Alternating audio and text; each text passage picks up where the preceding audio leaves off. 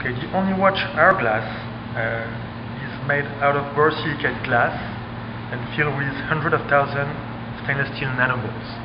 Actually, 1.2 million of them to be precise.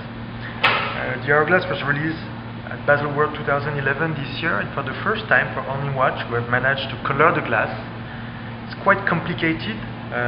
Borosilicate glass comes only in natural color, and the color in that case is obtained through painting, not brush paintings of course, but spray paintings, and it's the first time that we have ever managed to color the glass for the Only Watch project.